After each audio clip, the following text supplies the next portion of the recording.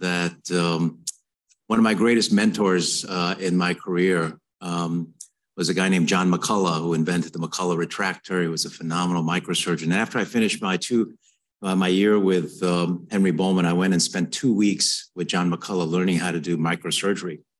He took me under his wings, and about 3 or 4 years later, he really helped me in my career. He had put me on some courses and had me teach things. And one year he couldn't make the AAOS meeting where he was supposed to teach microsurgery and microlumbar discectomy. So he had me do the demonstration. I was about 3 years out of my fellowship, and I was doing a demo in front of most surgeons who were 20 years out in practice.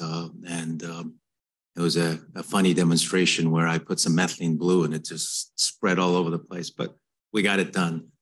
But thanks to him, he really helped to jumpstart my practice and he didn't have to do that because I only spent 2 weeks with him.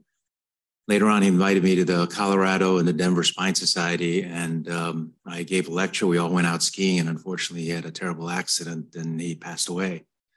But one of the things he told me before he left was that I consider you one of my mentees. And he said that if in 5 years you have not surpassed me as a surgeon, as an academician, then I have failed you as a mentor.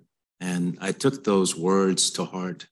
I still haven't surpassed him, but I can tell you this, almost every one of the fellows that I have trained has way surpassed me in most ways. Hanjo's a great example of somebody who's bypassed me and left me in the dust.